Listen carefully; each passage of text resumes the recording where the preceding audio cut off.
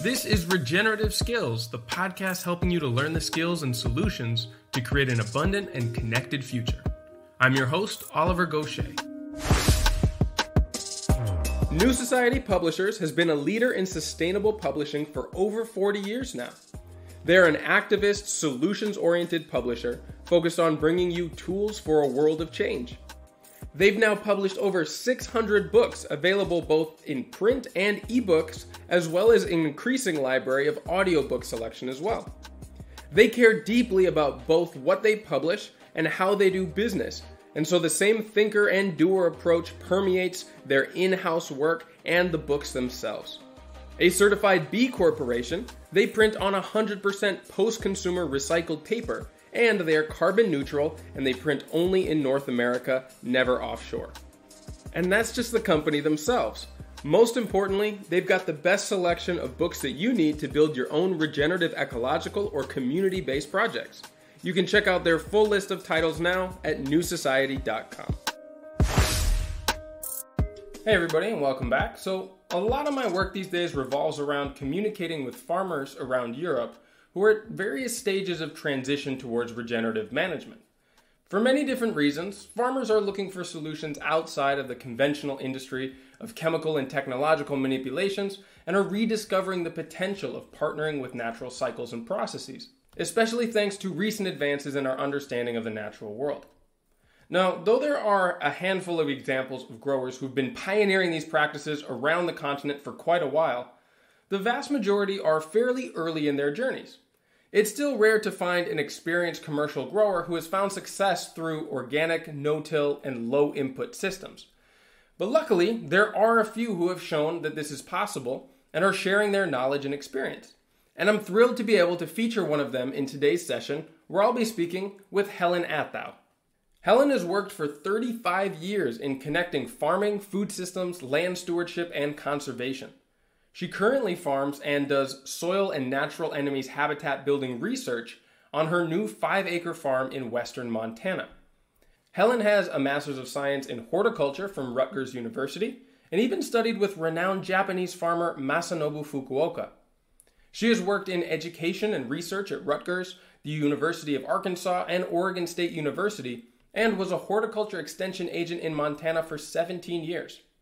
Helen was also a board member for the Organic Farming Research Foundation between 2000 and 2005 and advisor for Wild Farm Alliance between 2018 and 19. Now, from the beginning, she owned and operated a 30-acre certified organic vegetable and fruit farm in Montana, and then later went on to co-own with her late husband a 26-acre certified organic orchard in California. From there, together they moved to a 211-acre organic farm in eastern Oregon, doing mainly orchard and vegetable production. And the two of them also created educational videos during that time on their YouTube channel called Agrarian Dreams, and did video presentations about their ecological farming methods. Now, Helen is the author of the new book, The Ecological Farm, a minimalist, no-till, no-spray, selective weeding, grow-your-own fertilizer system for organic agriculture. And that is exactly what we'll be focusing on in our interview today. Now, as a reflection of many of the discussions happening within the climate farmers community at the moment, Helen and I really dug into the unique goals that she and her husband had during their farming careers and how they gauged their success. We talk about the way they measured progress on their journey towards a healthy yet low-input system for both their orchard and vegetable crops, as well as the routines and practices that brought them the best results. Now, much more than just the knowledge and practices of her farming experience, Helen brings a remarkable mindset of constant learning and experimentation to this conversation that is now informing her new 5-acre project in Montana. And we also cover the most important learnings that she has gained through her career and how it informs the establishment of all her new research. Now, quickly, before we get into the interview, just remember that these conversations are just the starters for the learning and the exploration that is happening every day in the 2 online communities that I'm managing. The Climate Farmers community is just for active farmers in Europe, and you can apply to join for free at climatefarmers.org. And for anyone else around the world, whether you are farming or not, you can join the Regenerative Skills Discord server for free through the links at the homepage at regenerativeskills.com or our link in our bio on Instagram. So now I'll hand things over to Helen Atthowe. Helen, welcome to the Regenerative Skills Podcast. It's such a pleasure to have you here today. Thanks for making time. Oh, thank you. It's such an honor. Thank you for inviting me. Well, we tried a couple of times. We had some technical difficulties, so now I've really built up this excitement over a couple of weeks. What do you say we just jump right in? Let's do it. All right. So, Helen, to start things off, your new book on ecological farming covers a lot of different things. Why don't you give us your background and how you started in with farming yourself? Well, actually, I grew up in Montana, which is kind of a cold climate here in the United States, and I grew up mainly with ranching and grain production. And then I went to college and was interested in environmental studies, and I ended up studying agriculture and ecology.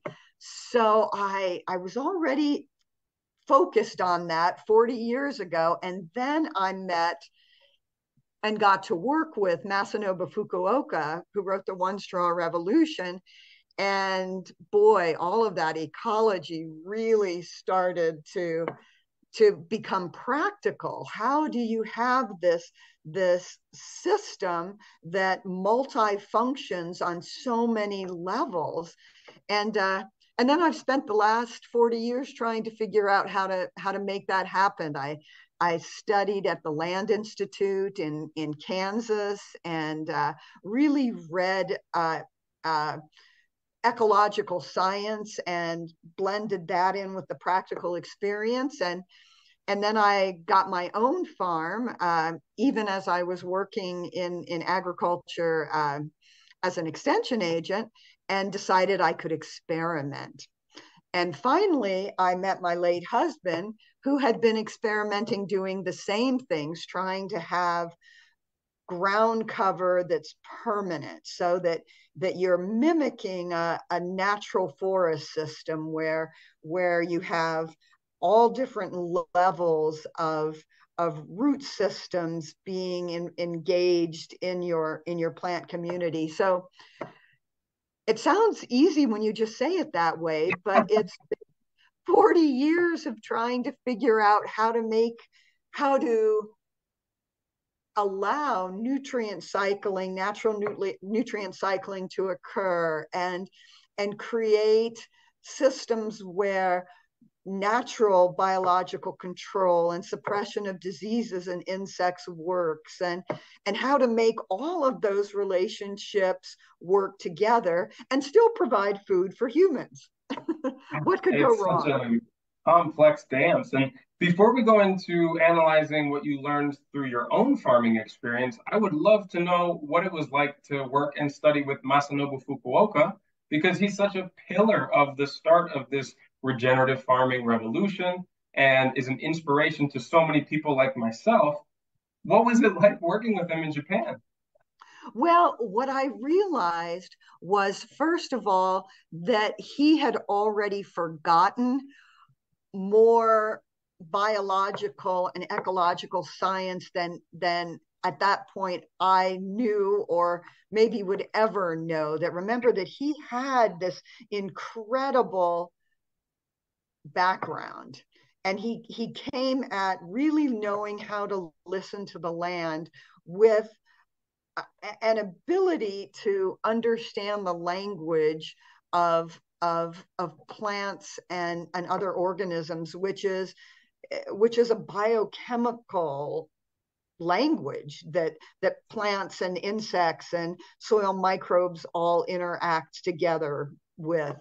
So I that was really clear to me that this understanding of the natural world was so much deeper than than most of us have, if that makes any sense. Yeah. And then it was learning to really pay attention and be willing to let things be messy. Ecology is messy. That's a really good insight. And I mean, of all of the interviews that I've done at this point, I'm closing in on 300. Of the people with the longest amount of experience, that is probably the most common insight that I hear from people is that rather than trying to control things, rather taking a step back, being patient and observing looking beyond necessarily what your initial observation is, and wait for it to unfold and see the nuance and the multiple layers and the interactions and the relationships and the ecology that you're paying attention to, often leads to insights and management potential that you would not see had you not taken that time. Has that been your experience as well? Oh, absolutely. The things that we have been doing for the last 10 years, if you'd asked me, and I was a maverick in graduate school, if you'd asked me when I was in graduate school studying plant physiology and horticulture, I would have said it's not possible. I still keep waiting for the system to fall apart. This orchard that we did in Eastern Oregon, this entirely no-till, no spray, no weeding, grow our own fertility orchard.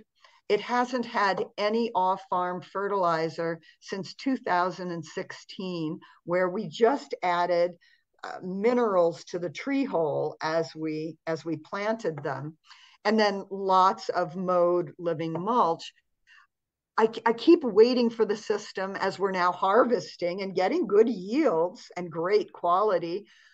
I'm still waiting for the system to fall apart. And at some point, I think it will need inputs. But here we are in 2023, and I'm just shocked at how healthy and strong the trees look without any nitrogen fertilizer except grow our own mowed and blowed in living mulch. And I have to tell you that 20 years ago, I wouldn't have thought that was possible. And so my mind would have kept me from trying because I didn't believe it. That is truly remarkable. And it brings to mind the fact that you said so many things that you didn't do there, even more than the actual practices that you are implementing. And it's also reflected in the title of the book. So the title being The Ecological Farm, a minimalist, no-till, no spray, selective weeding, grow your own fertilizer system for organic agriculture. And in that, there's a lot of, the practices that you don't implement. We're at this point right now in farming where we often differentiate ourselves from what is common by the practices that we don't do. And I'm wondering, you probably don't describe your type of farming through the things you don't do to yourself and to your friends who understand it. How do you describe it for yourself? Because it's often not through negatives, right?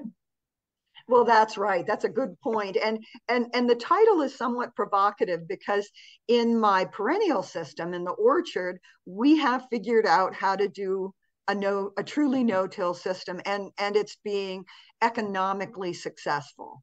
In the annual vegetable system, I have to say that I am figuring out how to try and perennialize an annual system so that we're rotating places where we disturb the soil, so that it is not truly an organic no-till system. It is selective, as I call it, selective strip tillage within a perennial system where we have living mulches that are perennial between the crop rows, but throughout over time, the crop beds get strip tillage. But the goal being, again, why do we do something? If we are going to do something instead of not doing, why? And what's the ecological function? And so for the strip tillage in the annual vegetables, I only till when I'm adding residues to the soil, cover crops, mowed in living mulch, that will feed the soil microbial community. So if I'm going to disturb, I'm going to push my system towards the benefit of one of the important components of that system. And in this case, the microbial community. But not far away, I have the perennial living roots of the living mulch that's no-till, so that even as I disturb the system, there is a place to recolonize it close by, so that just as we rotate crops, we rotate where we disturb the soil in a given growing season, if that makes any sense at all.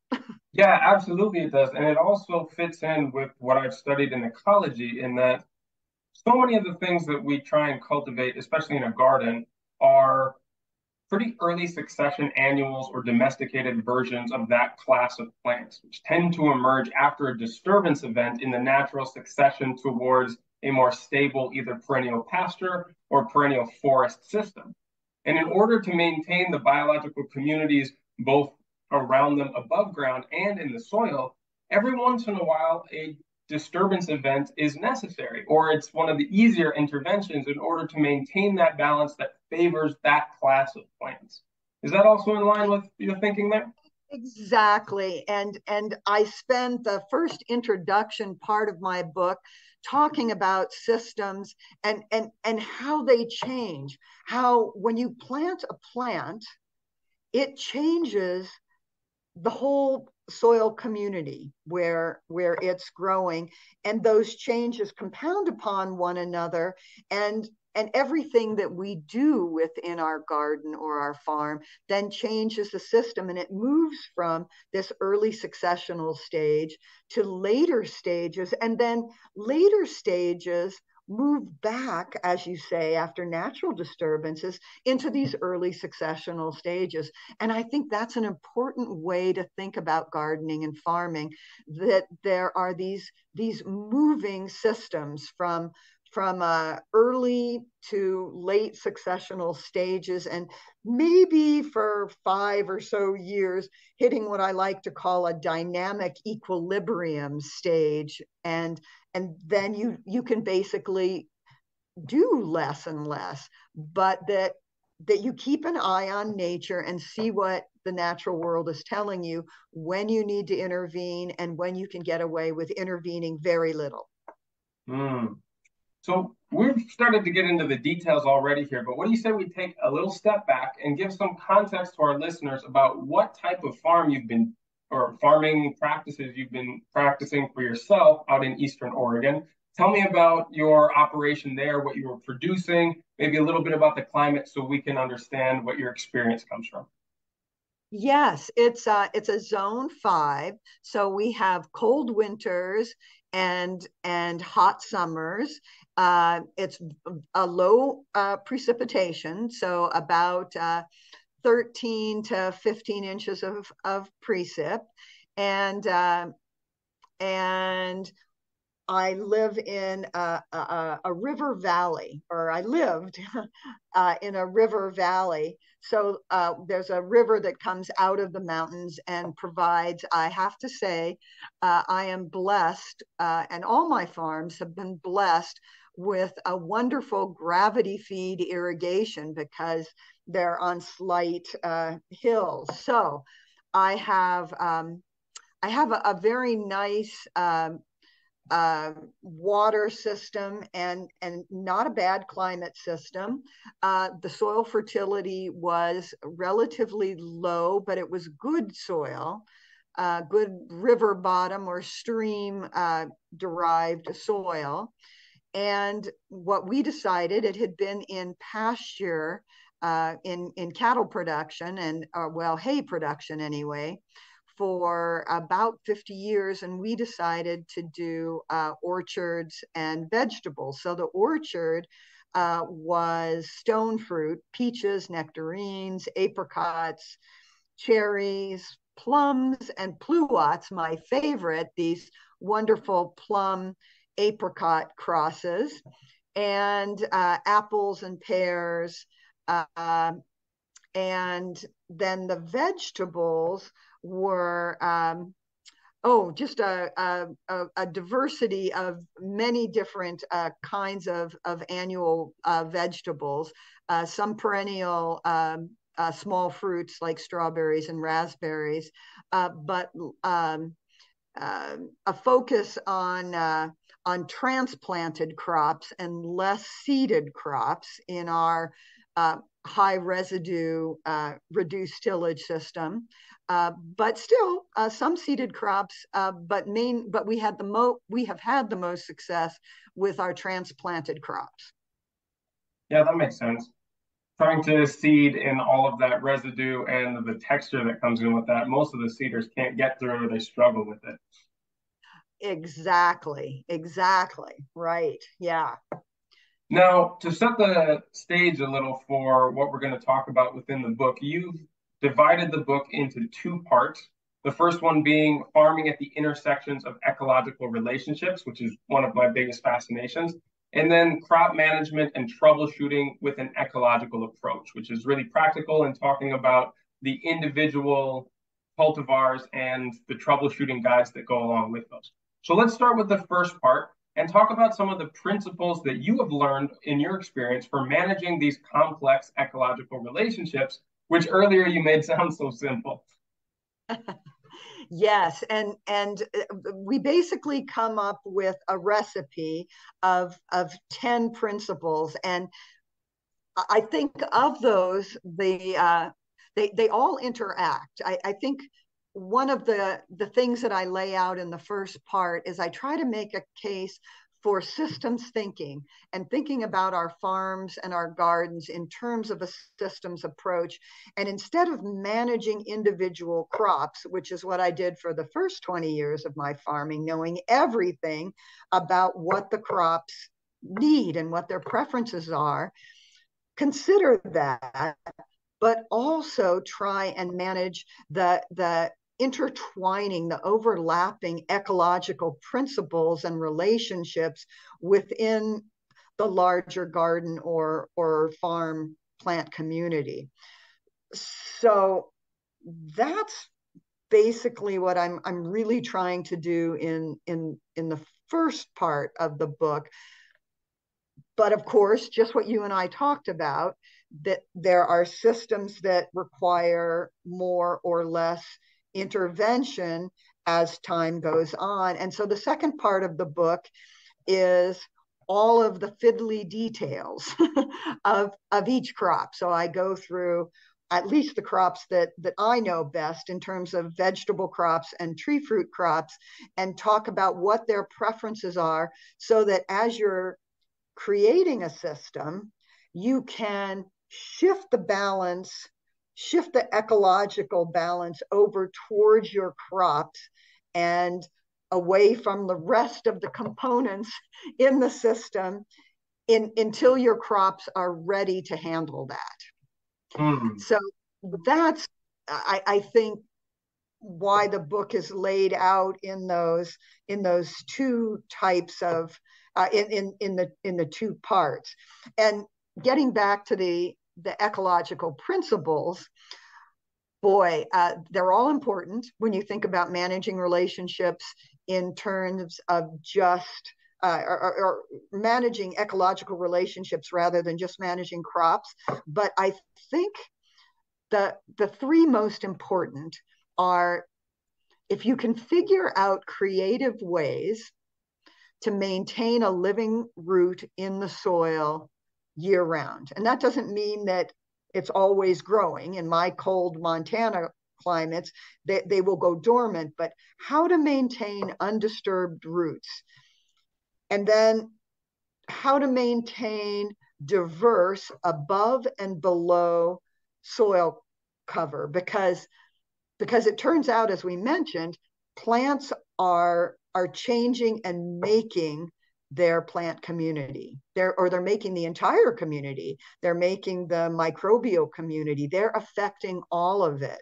So you want to have a diversity of root architecture, different kinds of deep roots versus fibrous roots, perennial versus annual, and the fact that different plant species have different root exudates. So they're changing that rhizosphere. So below ground diversity and then above ground diversity, so that you have as much habitat for all of the beneficial organisms, the predator and parasite insects, the birds, the pollinators, the reptiles, wildlife, all of what I like to call our free ecosystem providers.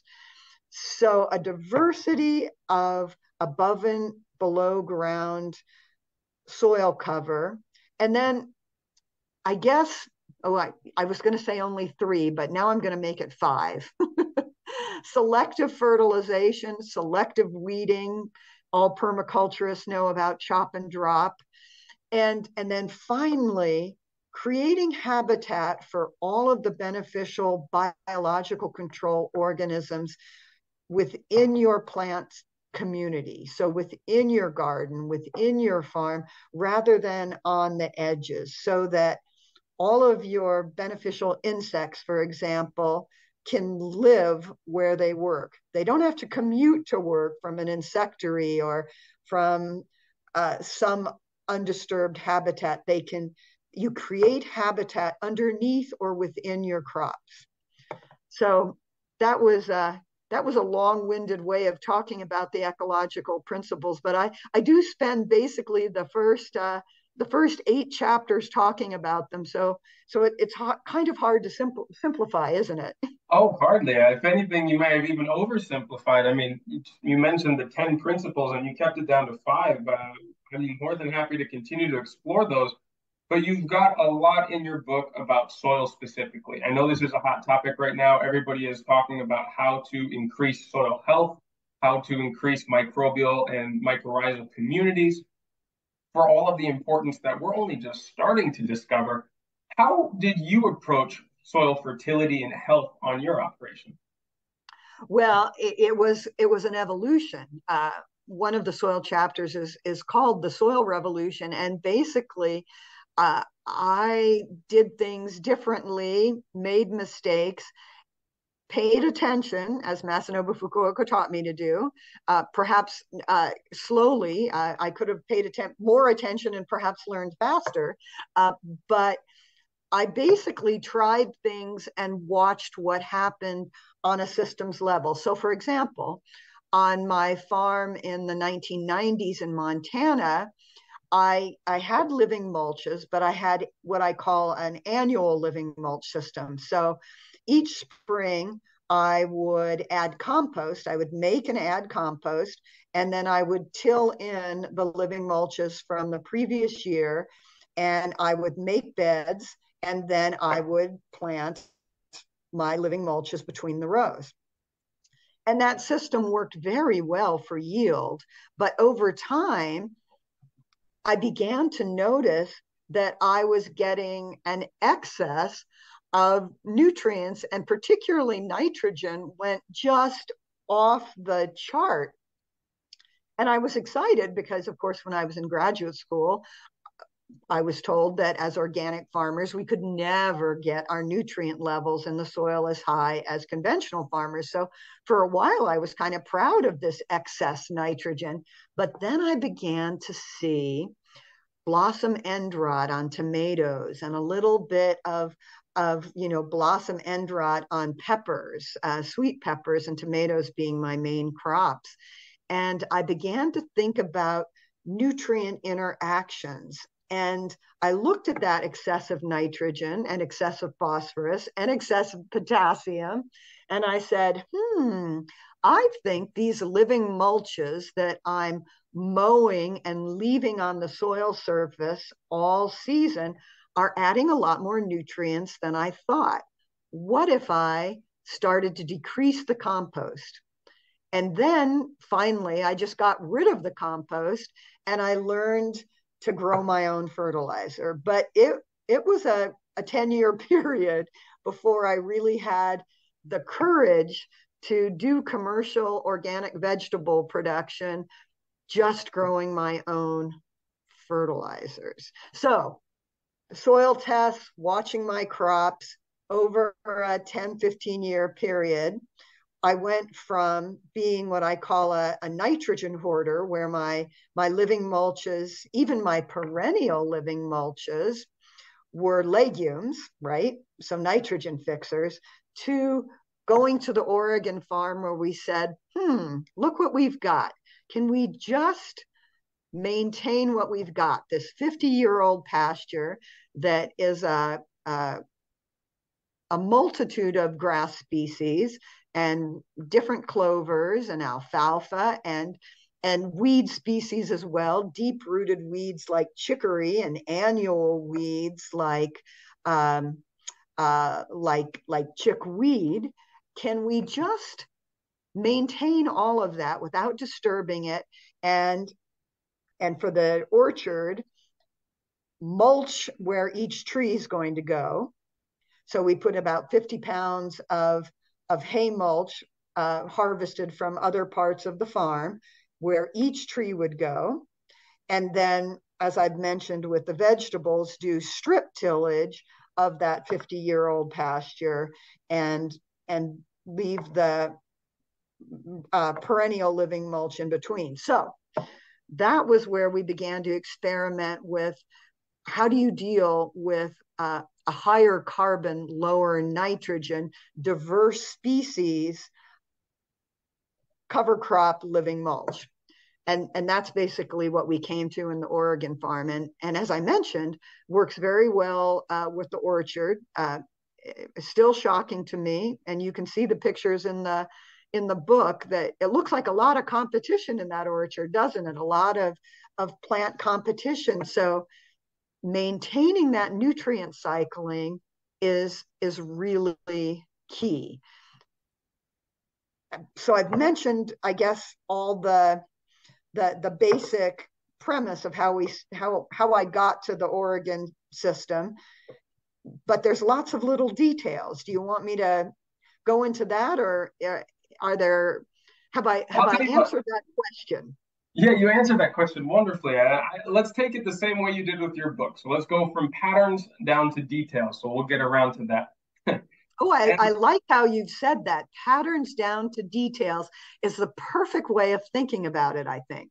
Yeah, that's the common way of saying it in the permaculture circles. It's very succinct. So with that approach, much like you said at the beginning, it seems like an ideal problem to have an excess of nutrients. But as you started to understand more about the cycles and the balance that's necessary, as is often talked about in soil health circles these days, an excess of something could really block the absorption or the utility of other elements that are just as essential within the system. And an excess of nitrogen, especially in conventional growing, is often one of those main culprits that is blocking the absorption and the utility of other nutrients. And finding that balance and really observing to figure out which of those cycles and where you could allocate resources that came from your farm eventually got you to an equilibrium, and then into this grow your own fertilizers situation where you are. Now, before we get into that, I would like to understand within this larger picture of health and diversity that you've been cultivating up until now, how does that fit in with the analogy of an immune system, which you write about in your book? Oh, I'm so glad you asked that, because it goes right back to what we were talking about in terms of why excess nutrients can be problematic. So, for example, if you have excessive nitrogen in your soil, it changes the root exudates, it changes the soil microbial community, it changes even the leaf biological community in your fruit tree, for example. So that if you have excesses of nitrogen, you set up a whole different system than if you have a lower nitrogen, more balanced carbon system. So let me give you a great example. So with our peach trees, we used to have a disease called brown rot as a problem. As we moved towards less and less high nitrogen fertilizer to really low nitrogen in the system, in the whole soil system, the whole plant community system, we had less and less brown rot problem. And the answer is multifaceted, because what we found is lower nitrogen in the fruit tissue, in the peach tissue, made it less susceptible to brown rot disease. But we also found that the micronutrients that were more prevalent in the fruit made it it turned on its immune system. So we had more antioxidants, we had more vitamin C. I've read a wonderful study recently that higher vitamin C, lower nitrogen in peach fruit made it less susceptible to brown rot. Isn't that amazing? And and and, and so these different plant defensive chemicals that were produced in these lower nitrogen fruits and leaves made them less susceptible to diseases and in fact insects as well. So just that one little thing of minimizing that excessive nitrogen that we've been so dependent on changed the entire system and helped the plant to, if you will, focus on a more complex immune system. Very interesting. And that makes a lot of sense. But what I'm curious to know from your experience is, what are you observing? What are you measuring or looking for that gives you feedback as to the health or the function of the immune system of the plants that you're managing? Yes, and so I used to do, and I still do some soil tests and tissue tests, um, but I've come to this strange realization, Oliver, that I don't know the answer.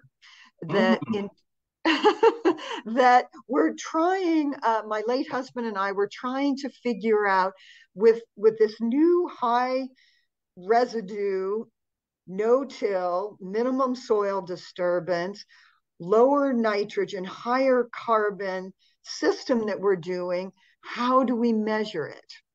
And our standard soil tests were not as effective. So we've been doing microbial analysis, um, uh, and that's helpful. We experimented with our old standard soil tests, that look at percent organic matter, for example. And we did what's called the Haney test. So the Haney test measures not only the soluble nutrient levels, but also the organic nitrogen and or the organic levels of nutrient, the stuff that's tied up in the soil community as it breaks down. And I think that that's part of the answer, but I don't have ways of measuring it. I don't necessarily have a good way of understanding, except to look at how the plants are growing. Uh, so back to the way that we are understanding whether our system is functioning and our immune system is effective is by basically back to watching how the trees and the crops grow. And if I start to see poor growth or a little bit of off color leaves, I jump in immediately with an intervention. But until then, I am doing less until my plants tell me they need it. But I need to tell you that I'm still figuring this out. okay. No, but this is exactly why I want insights from someone with your experience. Because, like you said, you've tried many different lab tests and observations with different devices, but I see you're defaulting back to your own senses and observations from the field.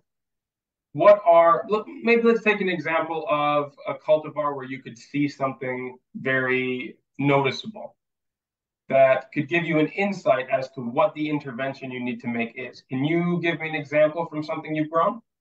I can actually. So when we do these annual crops that, as you say, are early successional, so tomatoes, I put I do my strip tillage. I'm adding only plant residues, so I'm adding a very high carbon fertilizer to jumpstart my microbial system and get it going.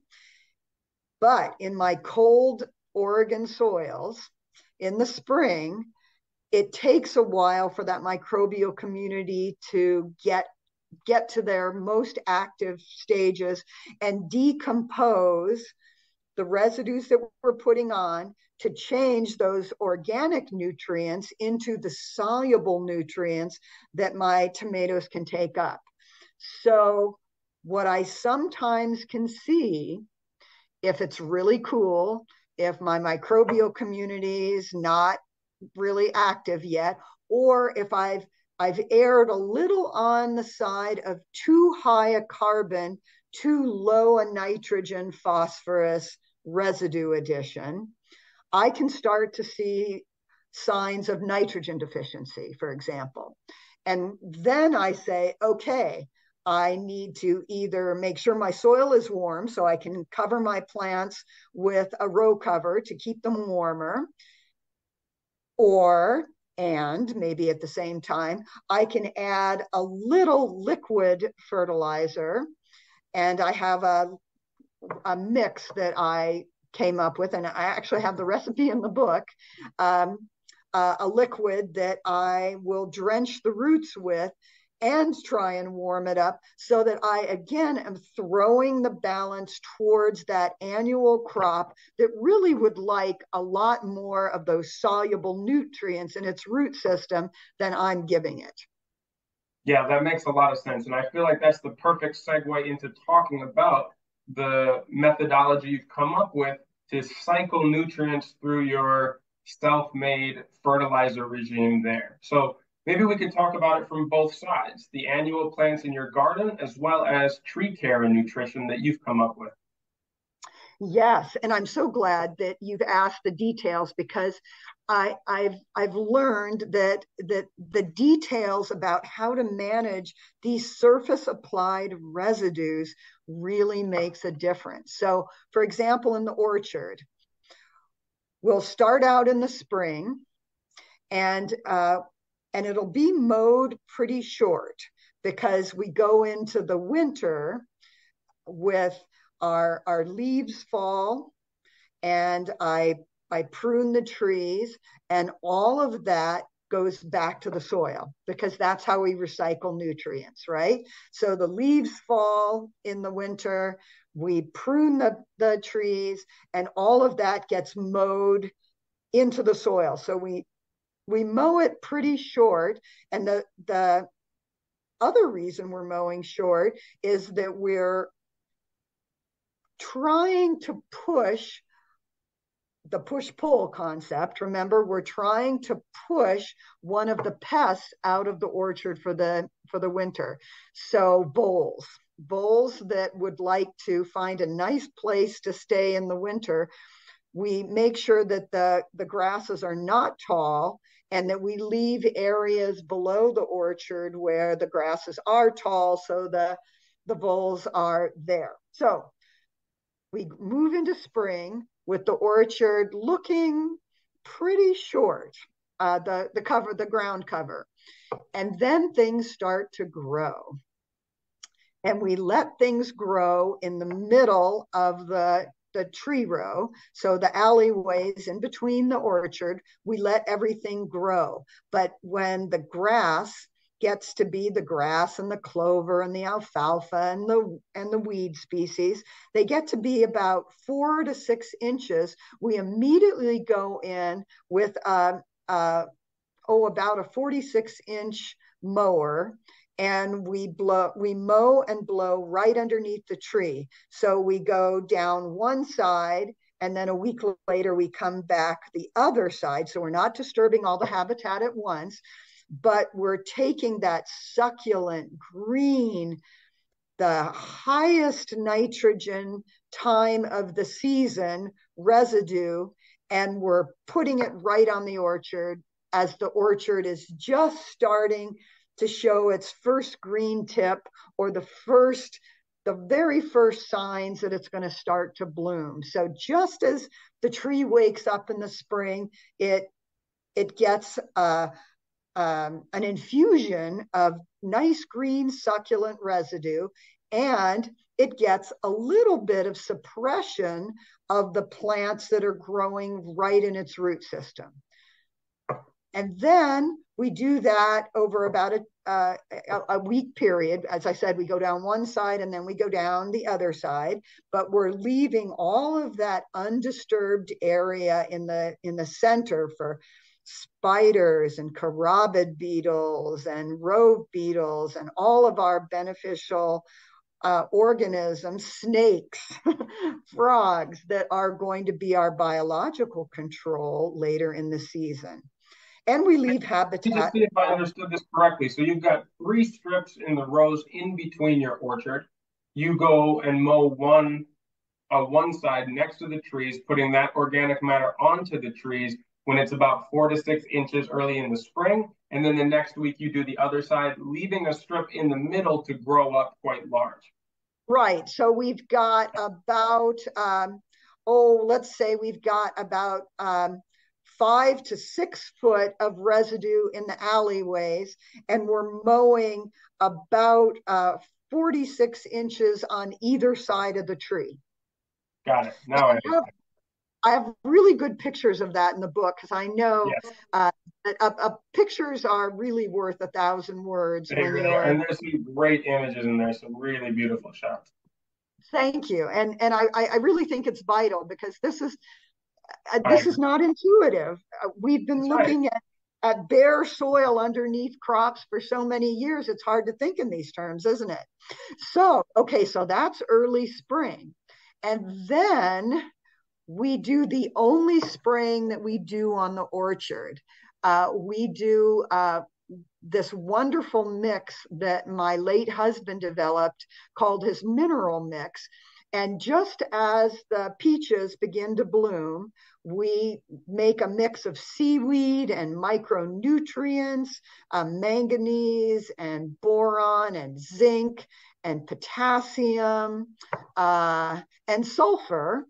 And we spray that on the blossoms as kind of a encouraging the micronutrients to start moving within the tree, and a little bit of suppressing any disease. So we do that, and then early in the spring, of course, that's when things grow the fastest.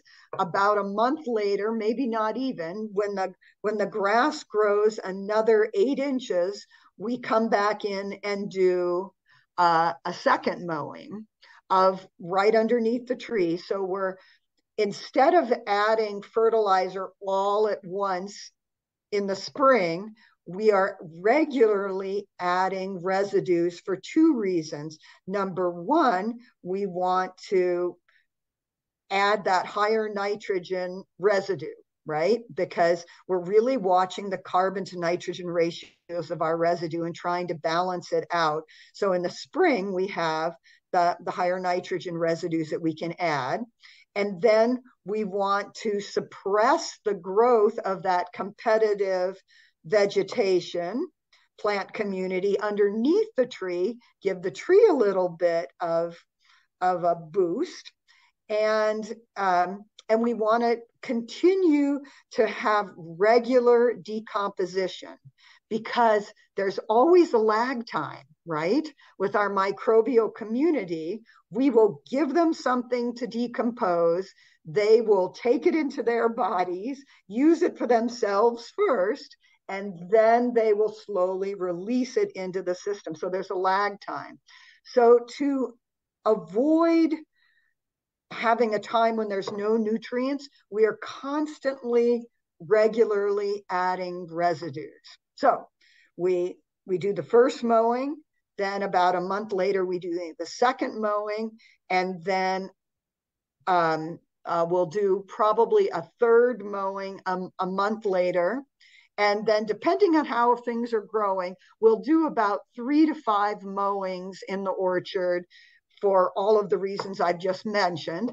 As we move into summer, though, of course, we're adding a different carbon to nitrogen ratio residue, aren't we? So we've moved from the higher nitrogen ratio to the higher carbon ratio, but still we're trying to go for optimum regular decomposition so that there's never a time when the microbes go hungry and never a time then when there aren't nutrients slowly cycling throughout the system.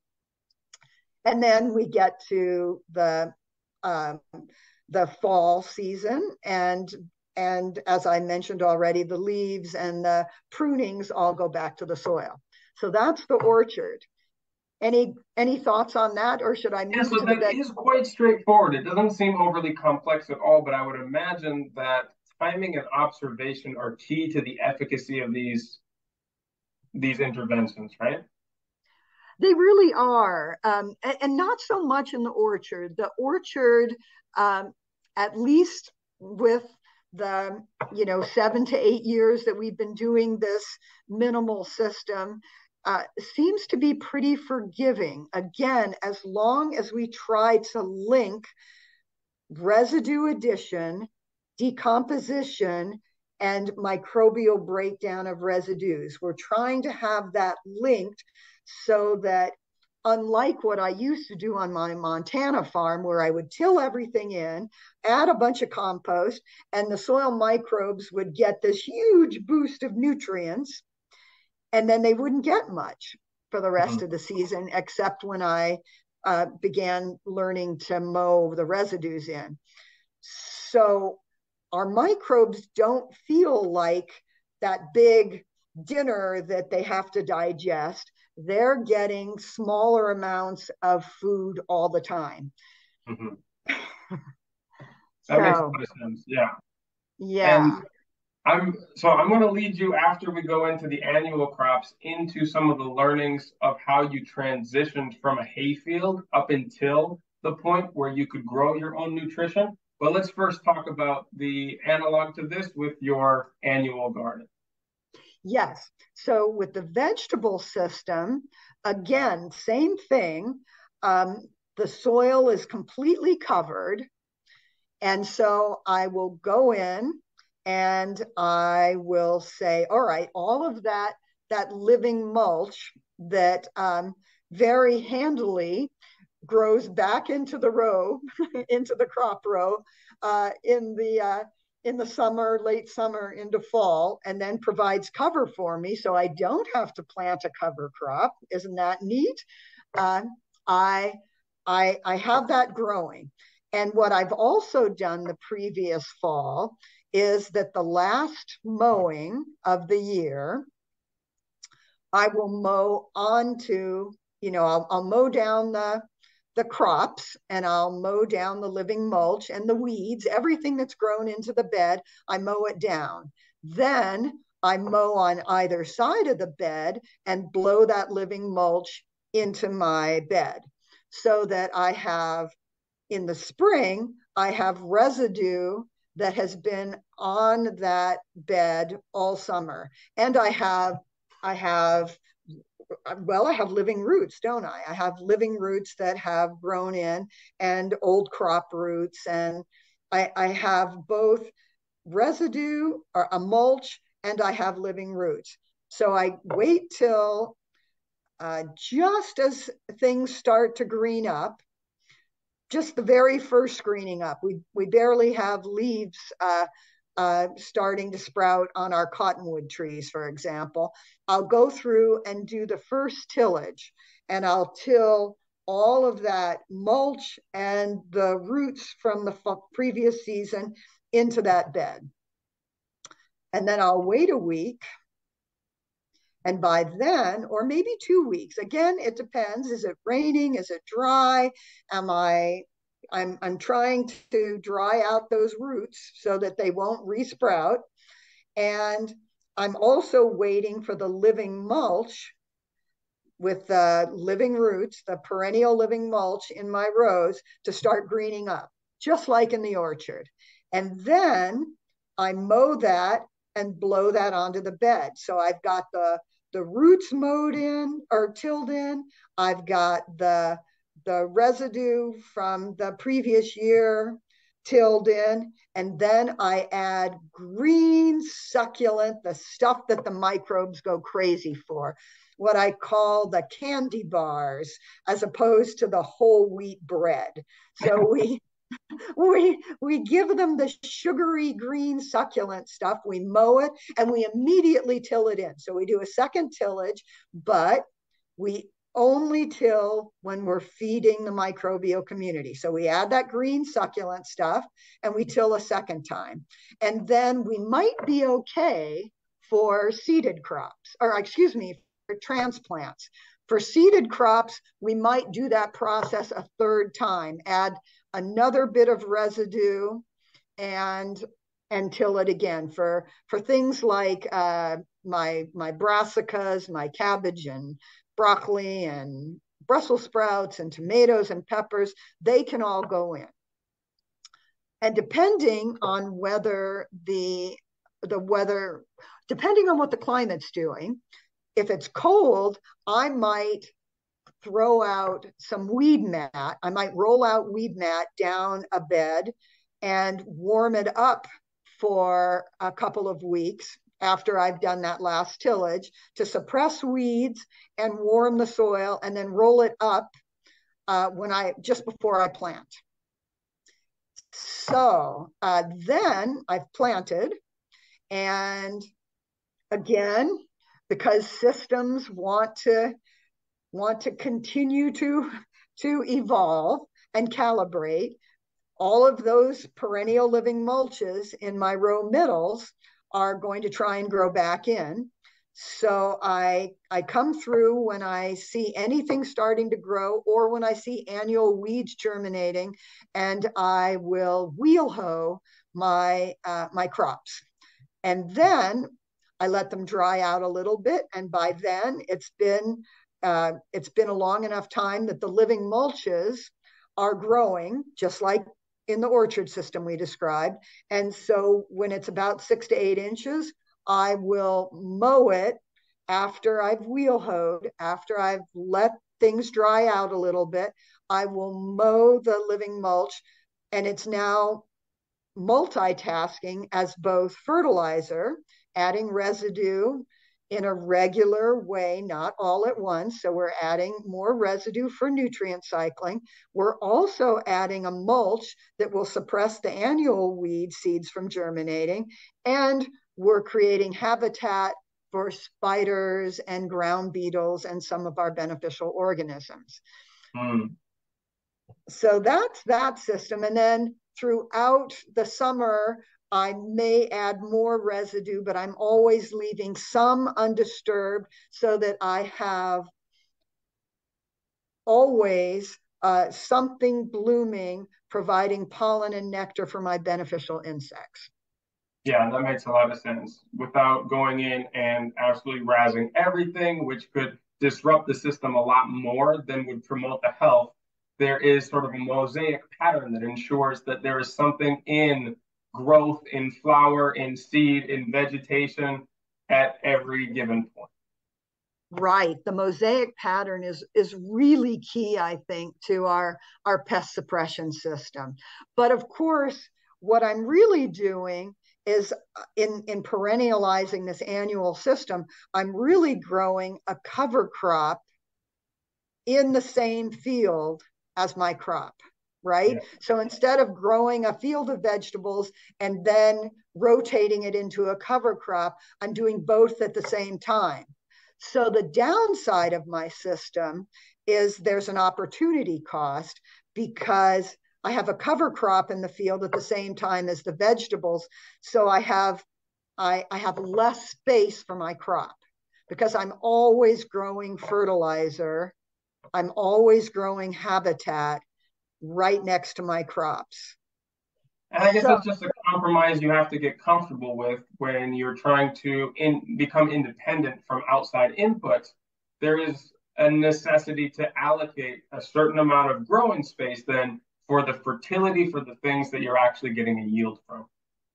And for habitat, so that I no longer have to spray even certified organic materials. Absolutely. So I'm getting a multifunctionality within my ecosystem, and my yields within my 48-inch beds are very high, but my yield per acre is lower because I have ground that's not in production. That makes sense. And that's just the compromise you're going to have to be comfortable with if you have a higher priority put on resilience and independence in your system rather than an optimal or very high yielding one to offset the costs that would then come in that you have to maintain it at that high level of production. I couldn't have said it better myself. Exactly. I mean, that's, I think, compromise or a balance that more and more people are looking for. And just having it in mind from a production standpoint, which probably needs to get sorted out in the books, because at the end of the day, it is a business. That's just something to prepare yourself for if this is the type of system you'd like to move towards. Yes, exactly, exactly. But it's important to tell people that there's a reason that we have the agricultural systems that have evolved over the last 100 years. Absolutely, absolutely. Now, you are in a unique position because just before we started recording, you were telling me about the recent move that you've just done from your old farm in Oregon and actually moving back to Montana. Can you give us, first of all, an insight as to what prompted this move and an introduction to the project that you're starting there? Yes, well, uh, both both positively and negatively, I suppose. I lost my brilliant partner and husband to a farm accident, and I was running this 200-acre farm in Oregon by myself. And at my age, I decided that was just getting to be too much. And I wanted to move back to Montana, where my family and friends from I grew up here are, and so I was looking for a smaller piece of land, but not too small because by golly, I wanted to continue experimenting, and of course, I wanted to continue to raise my own food, which I had been doing for the last 20 or 30 years. And so very strange not to do that. So I found wonderful new owners for the farm in Oregon who are continuing on with the conservation work and with the ecological orcharding. They probably won't be doing vegetable production, but they love the orchard. So I found 5 acres here in Western Montana, surrounded by mainly ranching, and I am starting a new orchard. So even though I don't have my boxes unpacked yet in my house, I have the first 25 fruit trees in, and berries and asparagus and a vegetable garden, and I'm preparing the rest of the 4 acres that will be in orchard so that I can plant hopefully this fall and maybe next spring and continue this experiment with no-till ecological farming of tree crops. This is super inspiring, and I think this is also going to give a really interesting perspective on all of this information and experience that you've amassed and cataloged in this book to also see it from other people who are just starting out now. So, from all that you learned previously, how has that informed the way you are setting up your orchard now in order to maybe jump past a couple of the learning steps that you had in the early days? Well, I'm doing exactly what we did in Oregon. I have a little different though, so it's going to be intriguing to see. Instead of a 50-year-old grass legume pasture, I have mostly 4 acres of alfalfa. So I have alfalfa grass, but I have a much higher nitrogen, lower carbon materials. So it's going to be interesting, but I'm going to do the same thing, the no-till. I'm going to I'm going to have hay down and then mulch it in each hole for where the trees are going to go. But I'm going to do it with this higher nitrogen, lower carbon material. So I will see what I learn. I think my trees will grow faster, but I'm intrigued to find out what happens. Sure, sure. They may grow faster at some compromise of health or quality as they grow, no? Yes, exactly. Something to look Exactly. out for. Maybe another look at that is if someone were just starting out on a new piece of land or trying to transition from a conventional orchard, one in which many of the ecological cycles are broken, what advice would you give for them to get established and get those cycles kick-started once again? That's a great question about how to start because each of us has a different climate. We have different soils. We have different soil fertility. We have different microbial activity. So, the first thing to do is to honestly assess where you are. What's your light? What's your soil? What's your water? All of the farming systems that I have talked about in the book have abundant water. They may not have abundant rainfall, but they have abundant, easily accessible gravity flow irrigation. If you don't have that, you need to rethink things. So the goal is always to figure out what you have and then to figure out what you want to grow, what your goals are, and and then how to, within the context of your system and your climate, your plant community that you already have, how to push the ecosystem towards the plants you want to grow. So here, for example, on my new farm, I'm still an orchard fiend and I still want to have all the different, as many varieties of fruit trees as I can. I also want to have some annual cropping and I'm going to throw in a high tunnel so that I can have food year round. I can have the annual crops that I eat year round. So how do I plan all of that and how do I fit this in with my minimum input system? As I said, I'm really lucky in that I have a good soil. I have very good water yet again. I have another gravity flow system. So what I'm going to do is I'm going to take the alfalfa hay and I'm going to bring it to the acre that doesn't have alfalfa hay, that's just in God forbid lawn. I'm going to use my alfalfa hay because it's a nice high nitrogen, but still a carbon material, right? It's not a fancy compost. I'm not making fancy compost. I'm going to use my hay to mulch my lawn and suppress my lawn. And then eventually it's going to become, or as it already is becoming, some of the perennial beds and some of the annual beds. If my fertility, I did a soil test, if my fertility was lower, I might have brought in some micronutrients. I might have brought in some zinc and manganese and iron. I did around every tree that I planted, I threw a little bit of nutriment and azomite. I don't like to, one of my principles is to, one of our ecological principles is to recycle nutrients rather than inputting, bringing in mined nutrients.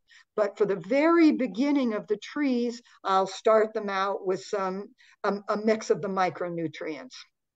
So Yeah. they did get that and a little bit of seaweed, but and if my micronutrients had been really low, I would have added individual ones, and they weren't, so I didn't have to. So assess what your situation is, assess your resources, maybe do a soil test, and then figure out how to grow your own carbon rather than importing it. Another one of the principles, and maybe I have alfalfa hay, but I also have some leaves. I would collect leaves and make a leaf mulch compost, or um, lawn clippings. Actually, I could let my lawn get really tall and hay it and use that as a mulch. There are so many ways to grow your own fertilizer, and don't feel badly if you can't the first couple of years. If you have to bring in nutrients, that's just fine, as long as you think about it as a progressing system, and that maybe at some point you can bring in less and less. Right, right. Now, I know the listeners of this show would probably get on my case if I didn't bring up one obvious way of cycling nutrients, which is with animals. Have you tried bringing in livestock of any different kind into, especially the perennial systems, as a way of cycling and bringing in nutrients? So my late husband in the early 90s had used some manure on his orchard, and just like my system in Montana, got excessive nitrogen levels. So he stopped using manure and didn't use animals, because he felt that the animals were changing the vegetation system too much. When Hmm. I when I got to when we became partners and I came to his orchard and we started farming it together, we did experiments comparing our orchard to a neighboring orchard where they used animals.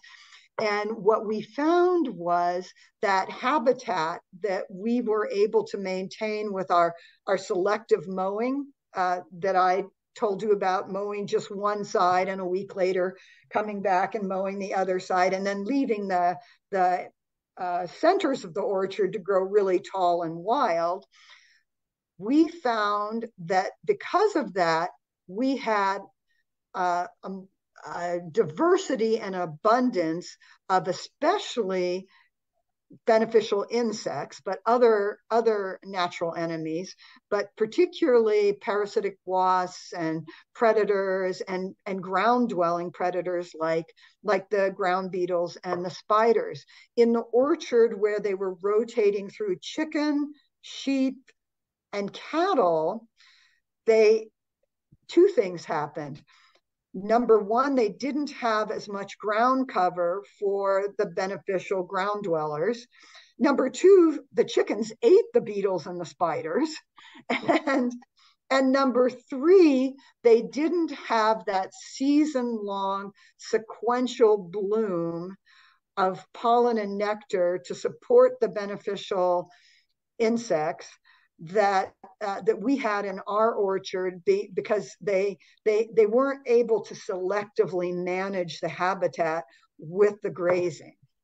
So we decided that that didn't make sense for us, and that we were using the higher carbon nutrient cycling, and we were using our residue, instead of cycling it through animals and then maybe making compost or having manure in the orchard, we were just straight applying the residue. Hmm. So for those reasons, we don't use animals or grazing.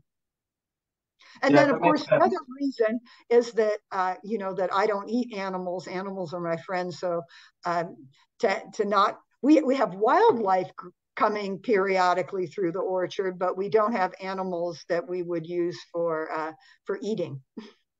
Yeah, I understand that for sure. And it's a really good example of knowing your context and closely observing the response of the land to that kind of animal impact and deciding whether it's taking you towards the goals that you define for yourself or whether it takes you further away. Exactly. Yeah. So coming back to this project that you have now, seeing as production is not the main goal on 5 acres, you want to play around, you want to run your experiments and continue to learn. How would you define success in this new project? Well, I'm really learning, because this is the first time in my life this spring that I'm not growing almost all my own food.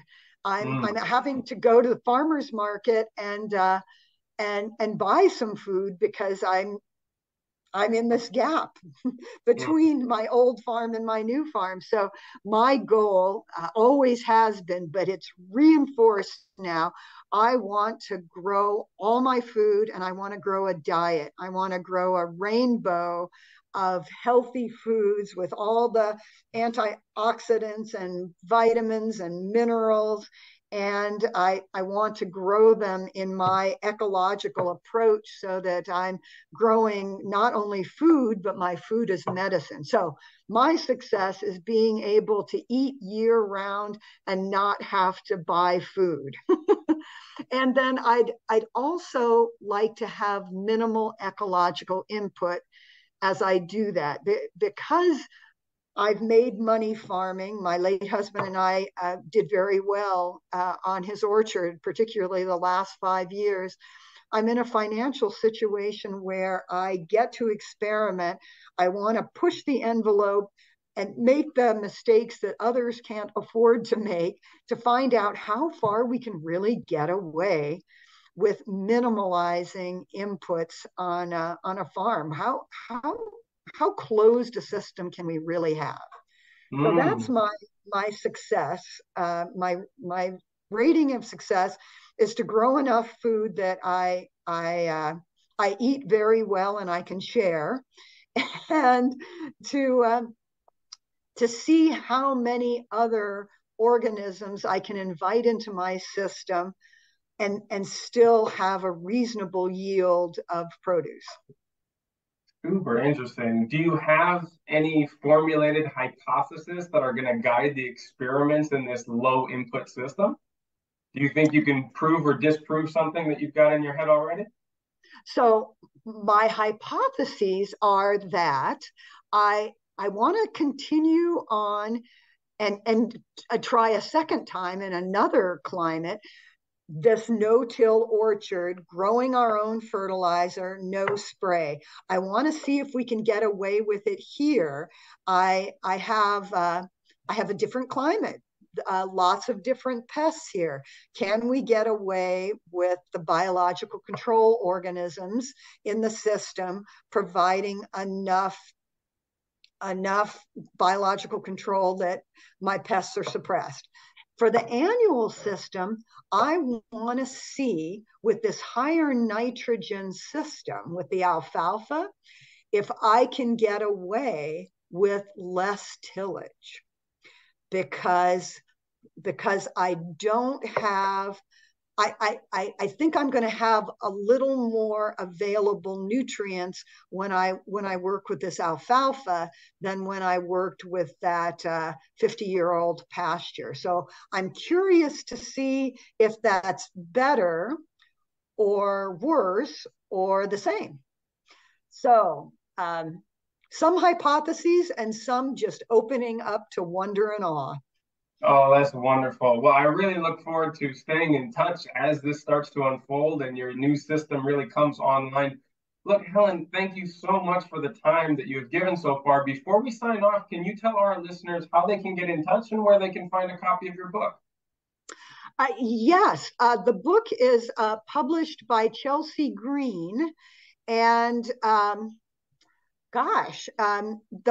bookstores all over the United States have them. And I know how you can do it, because of course all of us do things online now. So you can order the book online. I happen to know that Barnes and Noble bookstore is carrying it, and Amazon is carrying it. And yeah, so I think that's the way to do it. And I'm not sure, I should know this, whether you can get it online directly from Chelsea Green, but you might be able to do that too. Certainly can, and I'll be sure to put the link there because I always prefer to buy directly from the publisher instead of going through intermediaries. Thank you for knowing the answer to that question when I should know it. No worries. Well, again, thank you so much for your time. I know there was so much more in your book that we did not have a chance to explore today, but good thing you wrote it all down. So again, we'll direct everyone in that direction, and you and I will stay in touch. Thank you so much, and I'm sorry I was late. That would have given us another 10 minutes.